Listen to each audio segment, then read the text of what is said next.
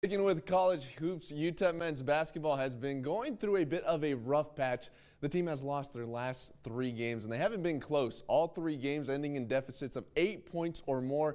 Today, the Miners had a chance to end the losing streak and get back into the win column. UTEP playing at Western Kentucky today. This is the final of their 3-game road trip. Miners hoping to come back home with a win. First quarter, it's Shamar Givens to Jamari Sibley. Sibley with the slam. UTEP would go up by 10. That was their largest lead of the game. 5 minutes to go in the first. Western Kentucky down for Shamar Givens with the Rainbow 3. Less than a minute to go in the first half. It's Deontay Allen drains a 3-pointer.